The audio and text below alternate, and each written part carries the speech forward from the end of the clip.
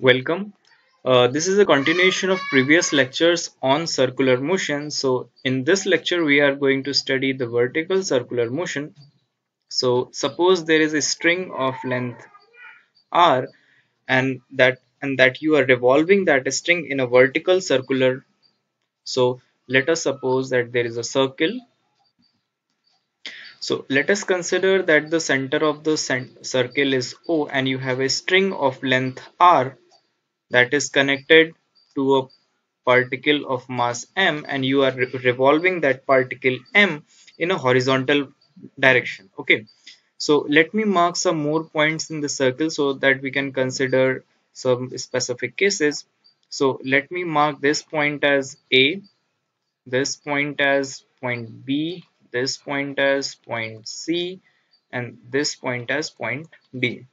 So remember the very first thing, that in this vertical circular motion, it is a non-uniform acceleration. So it has a non-uniform acceleration. So if it has a non-uniform, because the velocity at different points changes, so it has a non-uniform acceleration. So the velocity at point A, point B, and point C and point D differs by some amount. Okay, it may be case that B and D, the magnitude will be the same, but the direction will be the different. Okay, so first thing that you have to consider is that it is a non-uniform acceleration. Okay, now the second thing is, let us suppose that the at some instant of time the particle is at position A. So if it is at position A, the two things will be acting. One is mg, that is the gravitational force due to gravity, and the second thing is the tension in the string. Let's say that the tension in the string is T2. Okay, and the velocity of that particle of mass m, let's say the particle of mass m is along in this direction and it is v2. Let us suppose that it was v2 at this point A. So this was the free body diagram at point A.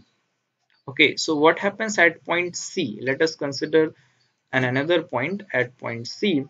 Then the mg will be acting downward, and the tension T will also acting towards the center. Let's call here the tension is T1, and let's say the velocity of the particle is v1 in this direction.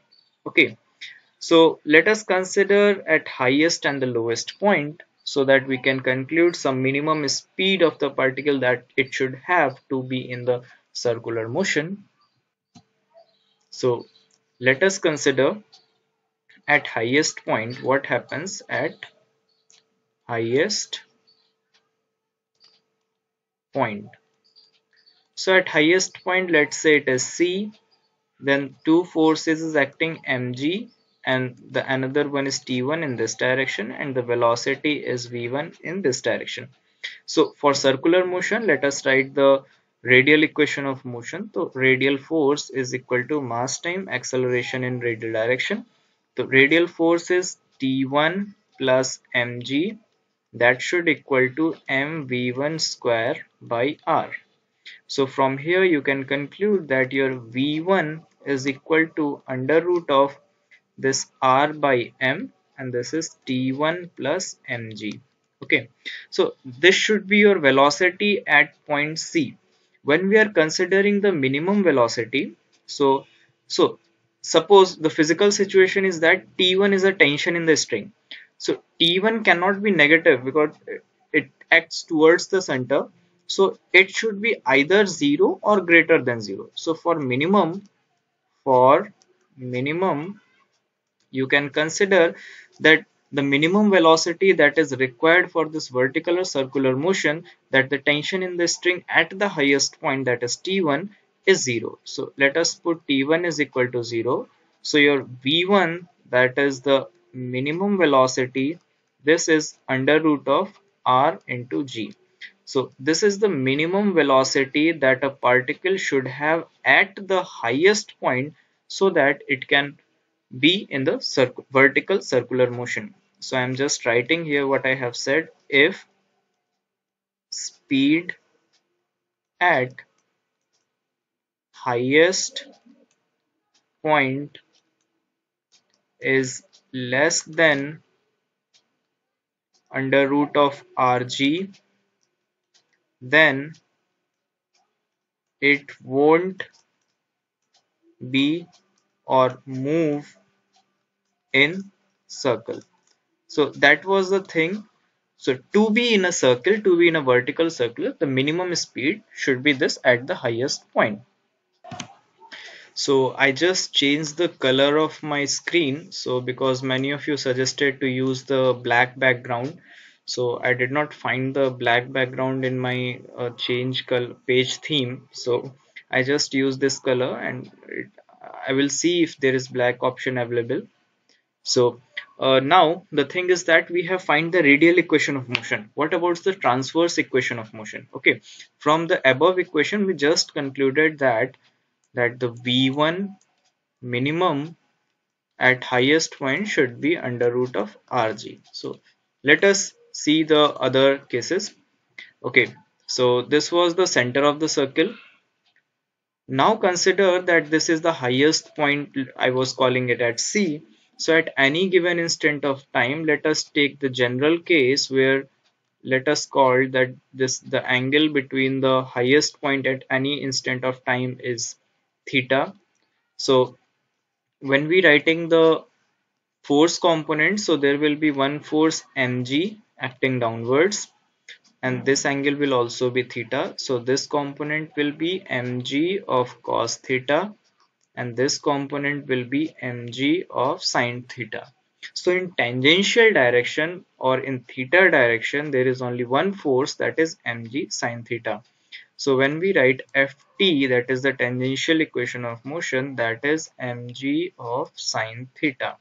So that is mass time acceleration of tangential direction is mg sine theta. This m cancel outs. So this at will become g sine theta. And I have derived in the previous lecture, in the previous 2 or 3 lectures, that at or a theta was the same for the circular motion, and it was dvt by dt. So from here you can conclude that dv by dt is equal to g sine theta.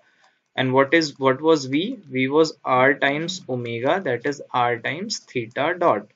And your theta dot is nothing but d theta by dt. It is just a representation that d theta by dt is theta dot. I will write.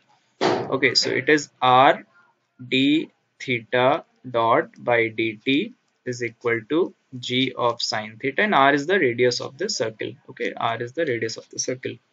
So from here you can get the velocity of the particle. See, your theta dot is d theta by dt. So by chain rule, sorry, your theta, you got d theta, this is your term finally present here.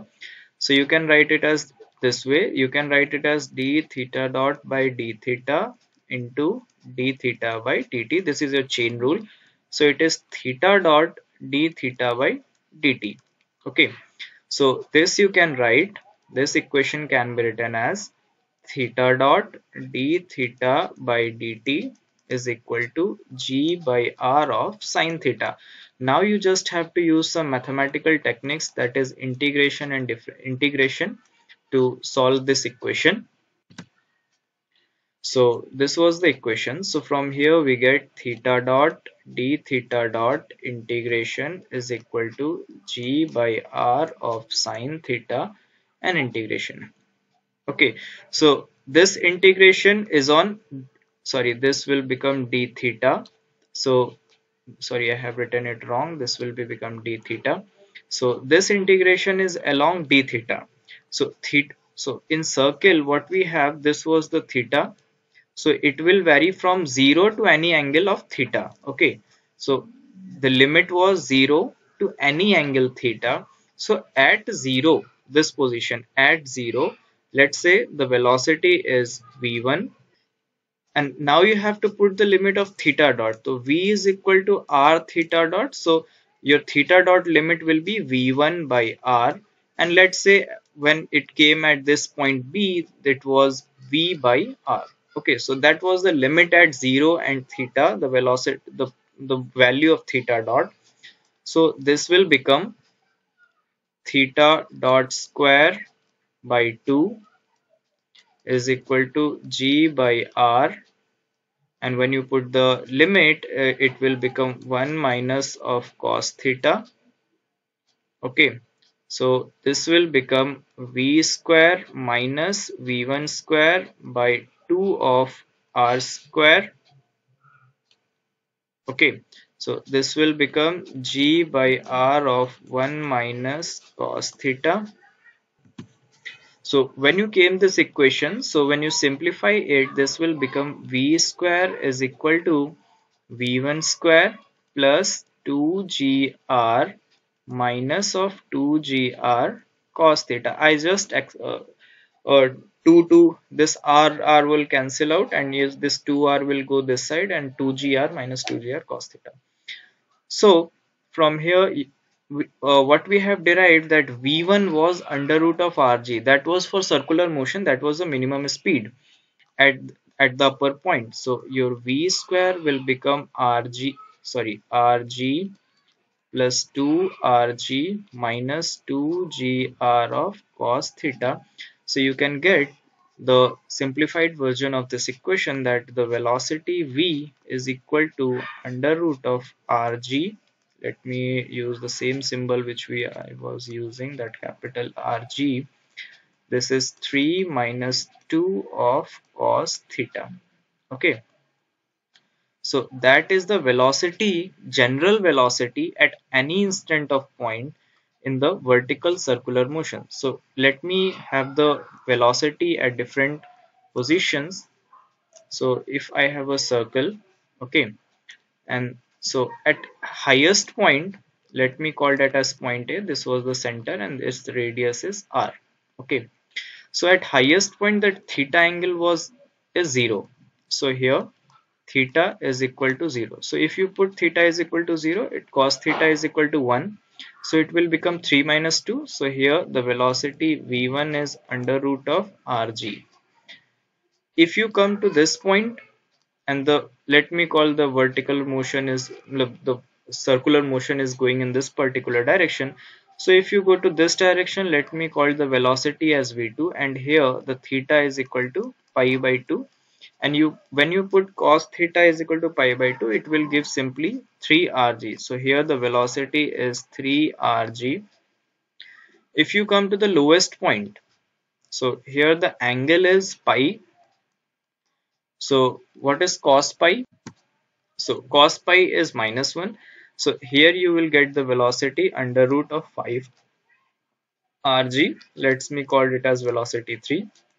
When you further extend it, this angle is pi plus pi by 2. This will become 3 pi by 2. So here the velocity is, let's say, v4, and when you calculate it, it will again come out to be under root of 3 rg. So that was the velocity at some specific points, that you should know that the highest point at under root rg, these 2 points it are under root 3 rg, and the lowest point it has under root 5 rg. So that is a minimum velocity. So this was the minimum velocity of a particle to have in circular motion. So this was the formula. Let me have one more thing, and what we have just derived here, let's see here. What was the thing? It was this equation v square. So I am rewriting this equation again and have some funny thing in front of you. Okay, so let me go it here.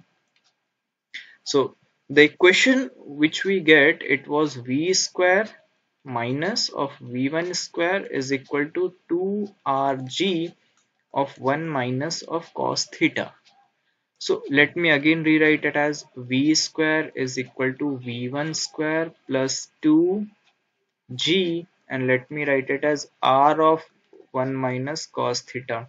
So I am making a mistake again. I am writing, so let us consider this. Capital R is equal to small r, because I am in habit to write this small r. So that's why. Okay. So this was the equation. You remember the third equation of motion? the third equation of motion is v square is equal to u square plus 2gh or 2as. Okay, here a is equal to g and s is equal to h. So when I was in circular motion, okay, so this was the center, let us call, and this was the height h. Let's call the radius r, which is same as a small r. When you come to this angle theta, okay, what is this height? How much height we have dropped it? So this is total height r, and this height is r of cos theta, because this is r. So this is r minus r cos theta. So this height, what I'm talking about, this height, so this height h is equal to r of 1 minus of cos theta, which is same as this. Okay, so in circular motion also you can write v square is equal to v1 square plus 2gh, where h is nothing but the height from the initial position at any given instant of time. So where it is useful in solving problems, suppose this was your circle. So let me erase this one part. So let me erase this one. Okay, so suppose you are in a circle and you are at this point. Okay, and you know the velocity at this point is u, and you want to find the velocity at this point, let's say v, and here the distance separation between these two is h. So from up to down, if it see from circular motion, it is clear, it here the minimum velocity and you was going down, the velocity increases. So when you are going from up to down, you have to use this, let me call it as v. This v square is equal to u square plus 2g of h, where this h is the height. If you know v and you want to calculate the u, and you are, so in this case you are coming from up to down, and if you are going from low to up, you have to write this u square is equal to v square minus of 2gh. Okay, because when you go up the velocity will decrease, so you have to use minus 2gh, and when you are coming from up to down you have to use plus 2gh. So you can directly use the third equation of motion, that is v square is equal to u square plus 2as in the circular motion concept, because that acceleration due to gravity g is here constant. Okay, so that was the thing, when while solving the problems you can directly, if you know the velocity at any point and you want to find the velocity in another point which is separated by a distance displacement h, so you can calculate it. Okay, so this was about the vertical circular motion, and we have seen that the different positions, so the upper point has velocity under root of rg, lower point had minimum velocity of under root 5 rg, and the two other points which we have seen at angle pi by 2 and 3 pi by 2, it was under root of 3 rg. So that was the minimum velocity at different points for the motion to be in the circle. Okay, so we will see some problems based on this vertical circular motion in the next lecture, and we will define what is the radius of curvature of the curve, and we will see the circular motion for a extended object. These were some point objects and we were considering only the point objects and their circular motion. In the next lecture we will be having some extended objects like some rod or some sphere that is rotating, and let's have that circular motion. Okay, so till now this is okay. So thank you, and if you have not subscribed and shared the channel, please do like, share and subscribe the channel if you are getting a positive things from it, then only. Thank you.